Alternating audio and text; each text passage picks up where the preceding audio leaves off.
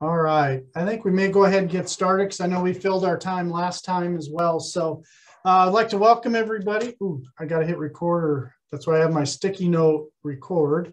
It is recording. All right, so we're going to go ahead and continue with this session, kind of the second round. And again, our goal of this session is to talk about kind of everything check-in.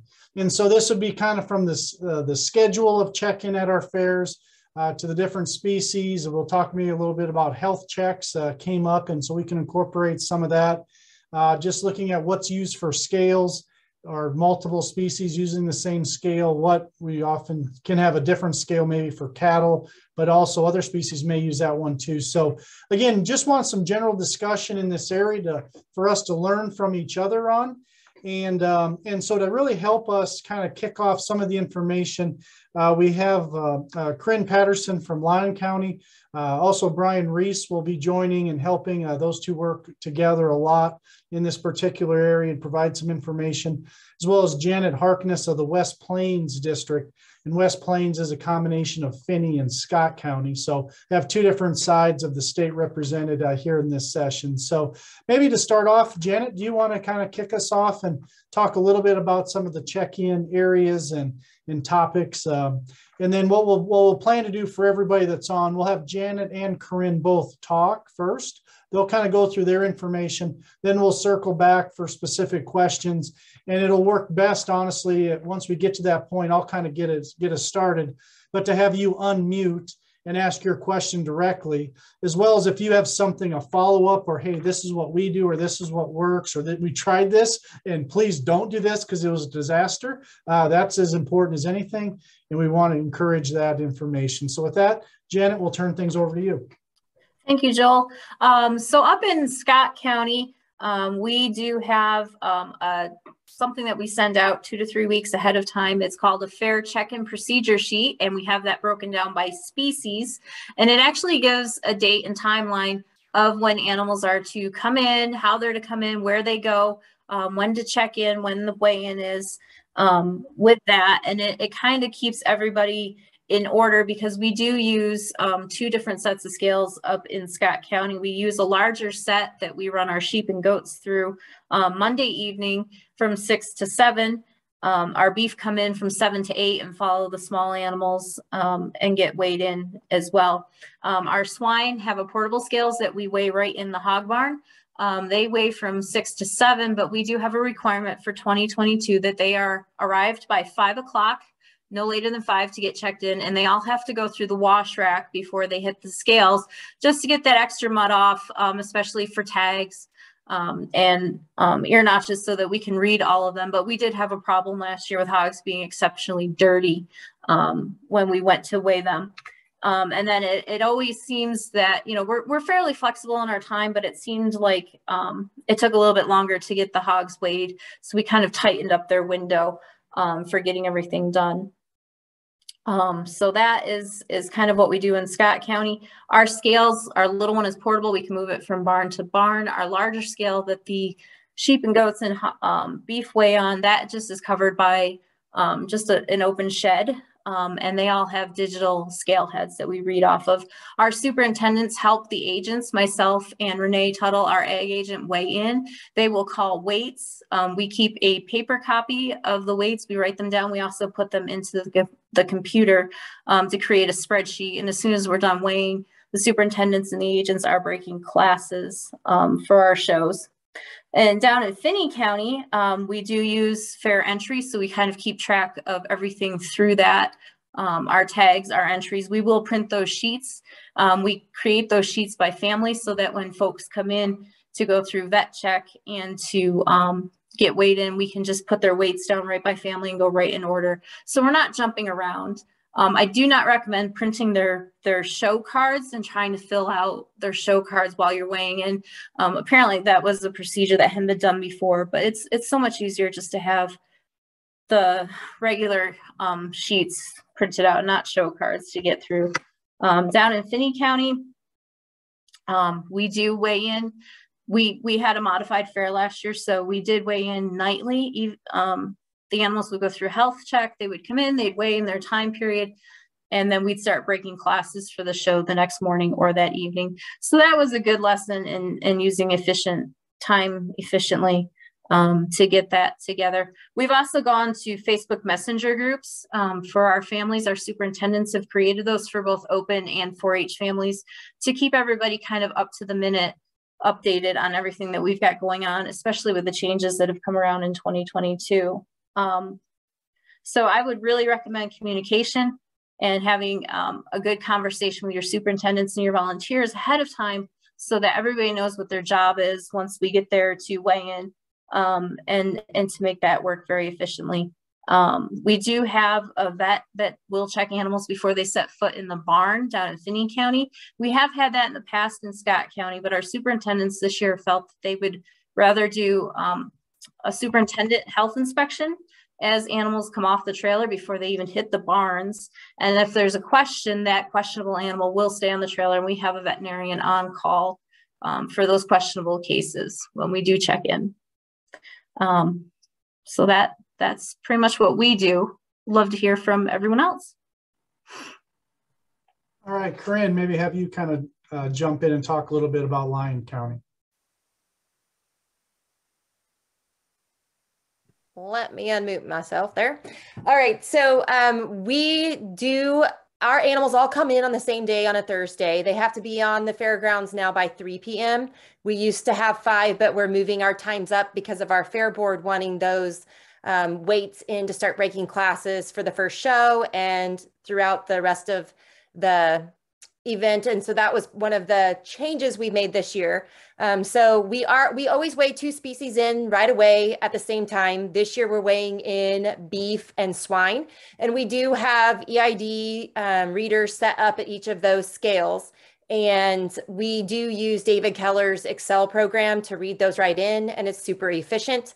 Then we also have a volunteer who is writing down the weights in the fair board's pre-entry program, and they use Blue Ribbon, probably not a super popular in 2022. I don't know how many counties are still doing that, but Lyon County enjoys that from a fair board perspective, and we will support them doing that. And so we have the 2 backups. We have the Excel and the electronic version, but also the handwritten version. And those have come in handy many times.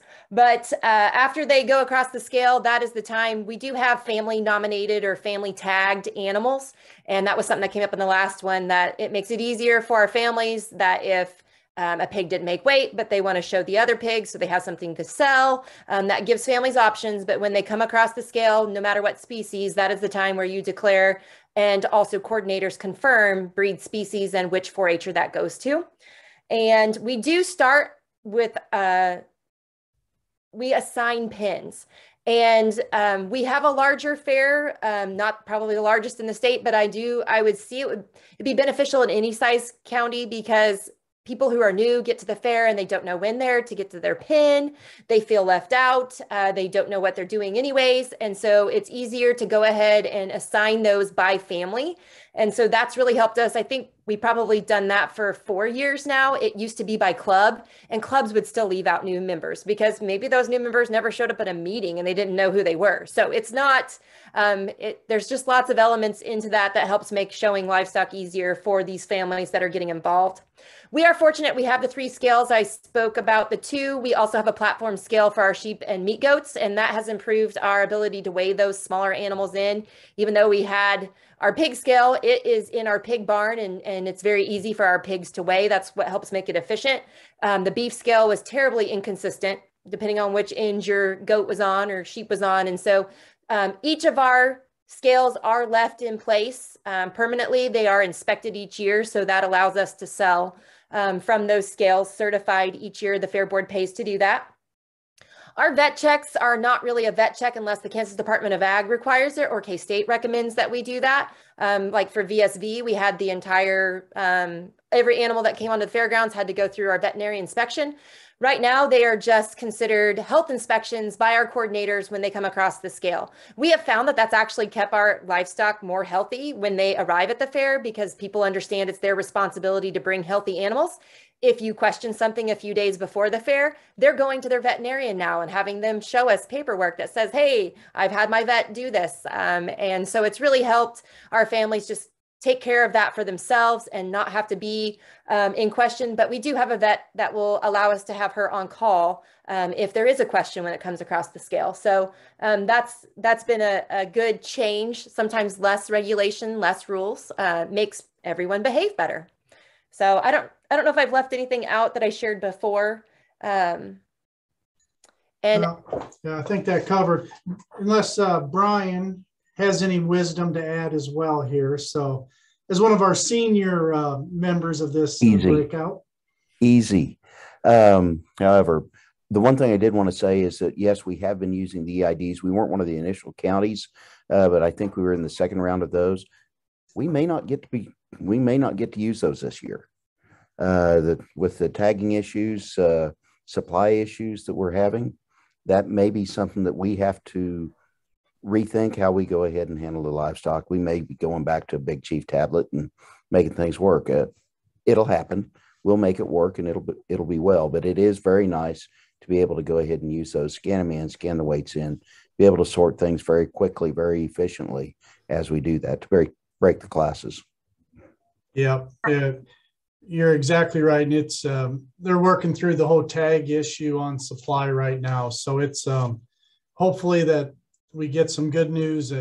They've been telling us every week that they're shipped and they're not. So hopefully we're kind of at the mercy of some of the supply chain right now on that. So I know some of you are in the software systems, and so we'll just see. I guess we should know more within a week or two where we're at for all the small animal tags as well, in terms of just availability for all animals in the state to use that or not. So okay.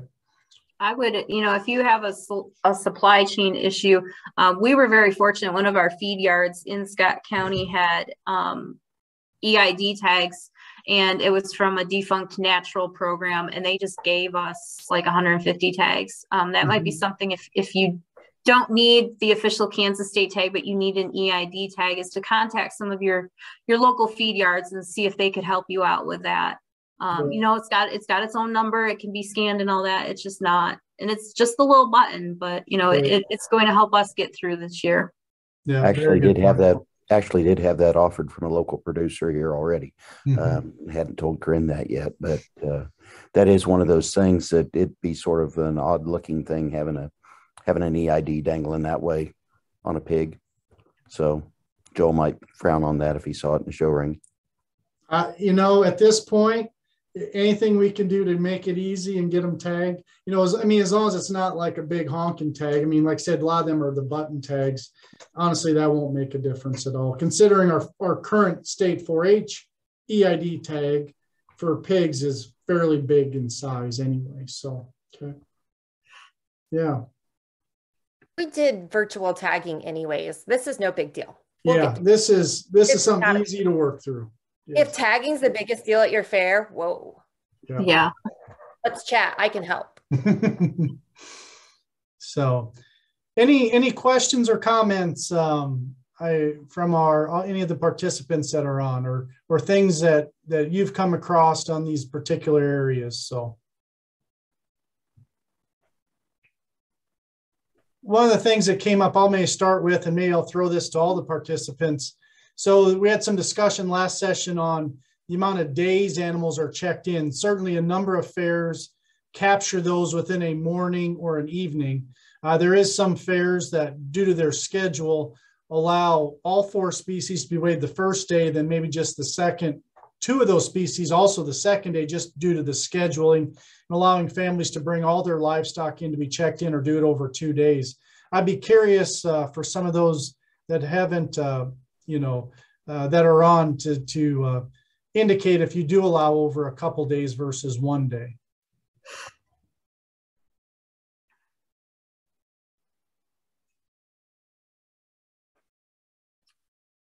Hey, Joel, I will ask that as well, because I wanted to ask Leonard that. it seemed odd if you were able to pick on pigs. You bring your pigs and your sheep in at the same day. You weigh both of them the first day, but the rest of the pigs go through the second day. Is that an issue as you start to break classes? Is that an issue if you're looking to sell? Is that a concern, or is that day, where everybody goes across the scale the same day? Is there an issue? It was just a question. I didn't know. Yeah, it's probably just bigger picture. To me, it seems a little odd, to be quite honest, but at the same time, you think about it, the animals are going to be hauled in and they're probably going to shrink a little anyway. And they're all using the same scale. And so it's probably not going to go out of balance, you would think, over that period of time. The reality is, if somebody thought they could get more weight on at home an extra day, I would probably argue you're still going to lose it versus if you brought your pigs the first day, or sheep or goats, let them refill after a haul and weigh them the second day. It just really depends. And maybe because they're hauling in that morning and then have to weigh, they allow that second day for the other 3 species. I think it was cattle, maybe, that they only did the first day because they showed the night of the second day, or one of those species. So at the end of the day, we're only going to be talking about a couple pounds. And if that makes a class break difference, then somebody's luckier than they are good, quite honestly. When we talk about the numbers and the breeds and all the things how we break classes at our fairs. So I don't think it changes anything. To me, it seems like a lot more work for all the volunteers and superintendents to manage that over 2 days. But again, what works for somebody may be fine. So. Yeah, really. Sorry, Corinne. Joel, you'd ask about other fairs. We weigh everything on the first day when they bring their animals in. They bring them in the night before, and then the next morning we'll start with pigs at 7:30, try to get them done quickly, give about an hour for that, 30 minutes for sheep and goats, and then we go into and weigh all our cattle. So that's just how we do it. Everybody weighs the same day. So yeah. Everybody gets to join in the chaos together, right? So, absolutely. But part of that what fun is it if it's not chaos? Yeah, and part of it is too, you just get through it because there's 10 other activities going on besides livestock, right? You got photo check-in, you have foods, you got all of the indoor exhibit check-ins, and as we spread our livestock one out at different times it just starts to conflict with all of our other. That's back to the whole scheduling of what works in each individual counties and when people check in indoor exhibits as well. Yeah. Okay.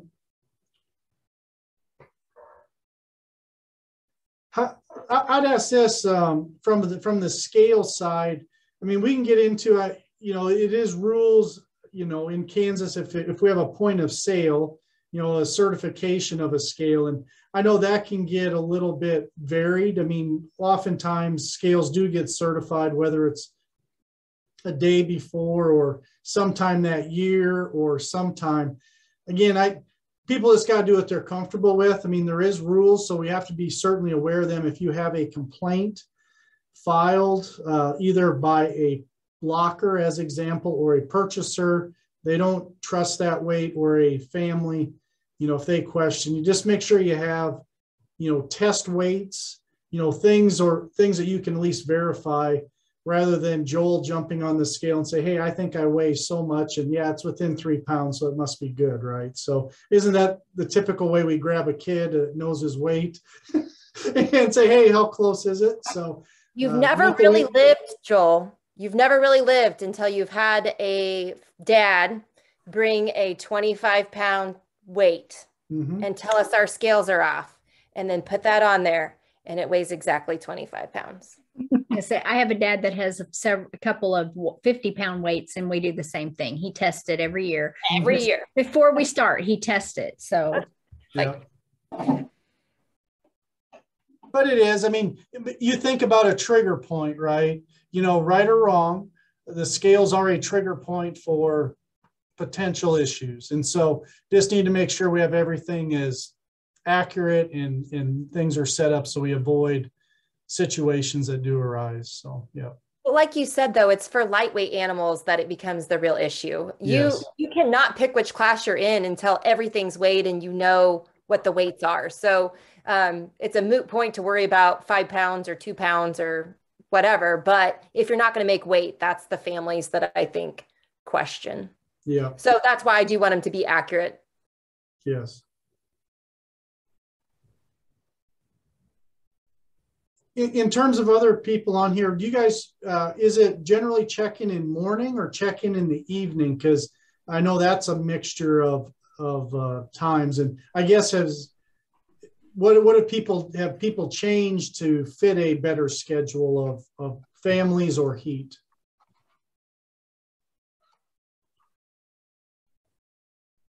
I'll say that at the request of our swine coordinators, we moved to the middle of the afternoon.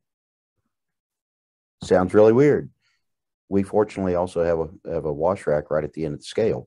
So most of the time they'll go ahead and run them through the wash rack and weigh them and run them back to the wash rack and then put them in the bins. Mm-hmm.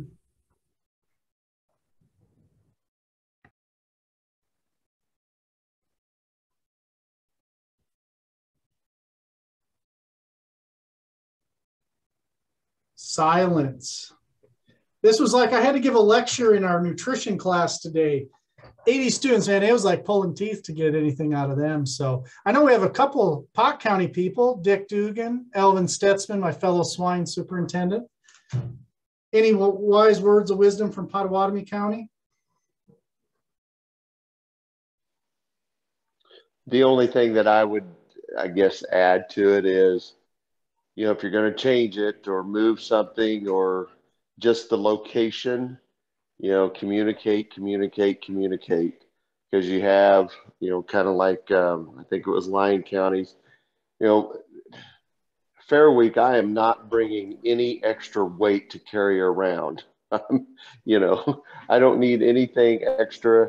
If it could be moved closer to my campsite, it would be better. So that, I find that odd. But anytime if you're going to, you know, we're going to weigh in swine here, we're going to weigh in beef here. If it does get changed, make sure you communicate that throughout the barns so people know. And you know, again, there's going to be some first-time showers or first-time exhibitors. You know, try to seek those out. You know, if you got someone that's done it for years, you know, say, hey, make sure we take care of that family. This is their first year. Make sure they get up to the scales. Yeah. That's exactly right. If you change a schedule, again, we get to be creatures of habit because it's repetitive, right? Especially at the fair. You know your check-in process, you have your mental kind of list to go through. And like at ours, yeah, we do pigs, you know, we do them all in the morning on a Thursday morning. And so animals can come in the night before, but pigs start at I believe 8 o'clock, 8 or 8:30. We go through those. If somebody doesn't get there yet, you know, the same scales used for pigs, and then we move it to use it for the sheep and goats, but it's all of, you know, 20 feet away. You know, we'll come back and help out if a family wasn't able to get there on time that morning. And then the cattle, they're weighed adjacent in a cattle scale. And again, kind of our working area is kind of close together for all this. So we make sure that most of the animals are done before we start beef, which is later in the morning, and weigh them in and then do a heifer check-in where the superintendent basically goes around to the stalls and just verifies. And we haven't brought up breeding heifers up to the scale just to decrease the traffic. It's not a very wide area. It's kind of a wide alleyway, quite honestly, where we have to set it up. So just from a safety standpoint too, we don't bring all those heifers up. So one of the best things I've done as an agent, because this does revolve around the schedule, and I start getting questions each year, you know, the end of March or the beginning of March, people are like, what's the fair schedule? What's the fair schedule? And we're always so afraid to put anything in print until the fair book's actually printed, right? But with the ability to send out a bulk email, I actually I break down the fair and I try and highlight the big changes. And I put the whole fair schedule in that email to everyone on 4-H Online, and it was to everyone. It wasn't just to those enrolled in livestock. It was overall. And of course, saying it's tentative, but by this time, our office has fine-tooth combed this. We've gone over it with the fair board. Our coordinators have approved it. Those meetings were back in January. And so for the most part, it's fairly predictable what our fair schedule will be for 2022. And sharing that in an email that narrates all that right now helps people plan, and our fair's not till August. So it helps people plan their summer and not worry so much or stress out about that component of it. So if you narrate those changes, you know, as you have those conversations, this is a tip. When you want to go to this scale, do this. Those are great insights to share. It makes people feel like they're part of the family. One thing that we did in Puck County, we instilled junior superintendents, and especially in the swine, because it's kind of chaotic. And it's been real helpful. We got several families step up and they help get the pigs to push to the scale. You're never looking for a sorting board because they've got them in their hands, and it's been absolutely wonderful in our county. So that's something, you know, if you're having trouble finding people that need help, you know, some junior superintendents are a really good way to go. Yeah, Elvin, great point. We do that in Potawatomi County, have a lot of junior superintendents, gives them some leadership, gives them something to put down on their state scholarships and all the other things. And we turn responsibility over. Elvin and I are good at delegating to those, and they enjoy it. Those senior members, those younger kids look up to them more than they're ever going to look up to us as superintendents. And so it really provides a unique opportunity to get some free labor, and you can have some kids that really want to do it and do a high quality job to help. That. Thanks, Elvin. I forgot to mention that. So. Does anybody else do junior superintendents in any of the livestock species? Maybe just ask that. I see Lyon County is shaking yes. We don't call them junior superintendents, but they're helpers for the livestock species. So sure. They also have to help during tagging, our junior superintendents. Mm-hmm. Labette County does a junior fair board, and they help with all different areas and coordinate a few events. Very good. Yeah. If your county doesn't do a junior board or junior superintendents, or however you want to term them, that may be something to bring up. I know it's really good for the youth and gives them a way to stay involved, and certainly provides that extra labor that we need for check-in and even at the show. You know, when they balance around their show schedule. So, yep. And I know this is Richard. Yep. I was just going to add, not only for livestock, but also other projects. My son and one of his buddies, they were the superintendents for woodworking. They did woodworking all throughout 4-H. And again, I second Joel, that's a great opportunity to let the kids own the fair. And that's what it's about, is the kids. Mm-hmm. Yeah. Okay. Any last things? We're right up to our time, and I would suspect pretty quick we're going to get a message that we're going to get kicked back to the main room. Any last comments or questions or anything anybody would like to contribute?